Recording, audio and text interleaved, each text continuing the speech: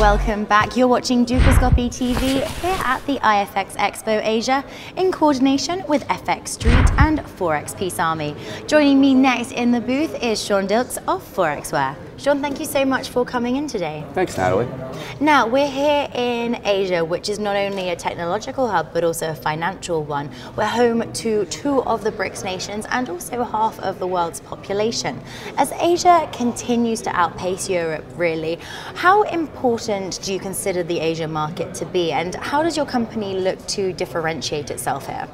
Well, I think the Asian market is certainly one of the largest markets in the world, both in people size, but in their eagerness to trade.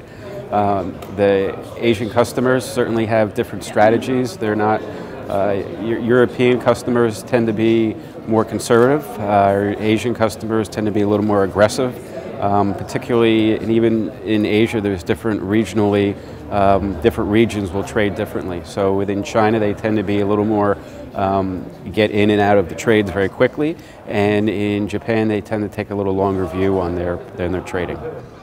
In its quarterly report, Forex Magnate suggests that the MT4 platform represents approximately 20% of the retail market. More and more brokers naturally are adding different trading platforms to the market. How do you then consider yourselves to be different, and how do you see the future of trading technology? I think the future of trading technology is really making sure that customers are happy.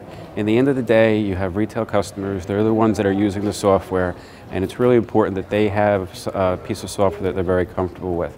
There's been a lot of innovation over the years, and MetaTrader was certainly a very bigger player into the world, and what MetaTrader did is they made it very easy for a small broker to start offering the software. For a reasonable amount of money, they were able to buy the whole software, the server, and everything else and start it up.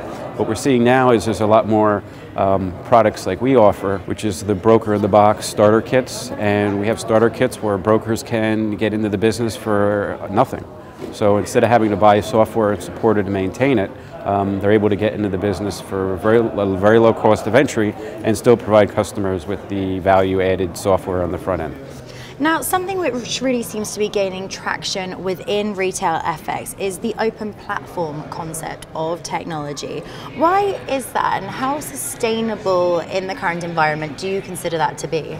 The open platform, it's not new for the trading world. I like to look at equity, the equity industry, which is a lot more mature than the FX world, and certainly there's a lot more people in that business. The equities world, there were some open players, but I think the biggest problem is connecting everything to the back end. There really has to be a very strong implementation between the front end and the back end. And I think from an open platform perspective, I think it's going to be very difficult for them to maintain traction. What then are the biggest challenges that you're facing then when attempting to attract new clients? How do you think brokers are changing, and what are you doing in turn then to change with them? I think the biggest piece is everybody's looking for more functionality. The retail people are looking for something that's very robust, that they can trade wherever, whenever, and have all the cool and latest tools. And that includes social trading, that includes, which we've just done a large integration with, we're partnering with another group. Social trading, there's the trading from charts, there's the algo trading. All of these pieces in a package need to be offered to customers. There was web-based trading. So I think the end user is really the one that's driving it, and they need to have all these features available to them. What factors then will influence how firms essentially go about choosing their technology partners to help them differentiate between their brokerages and also achieving their business objectives? I believe that the most important thing for the brokerages when they're looking for the software is something that's easy for them to run, something that's very robust and will meet their clients' needs and help them differentiate themselves within the other brokers in the region. And by doing that, we offer a white label package where it's fully customizable. They can customize it any way they want.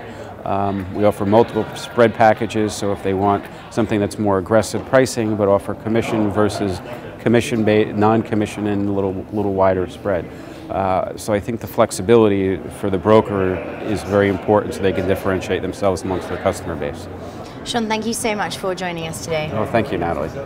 Shawn Dilkes there of Forexware. That's all we've got time for right now, but don't go away. We'll be back shortly with another exclusive interview with an industry leader here at the iFXEXPO Asia. Goodbye for now.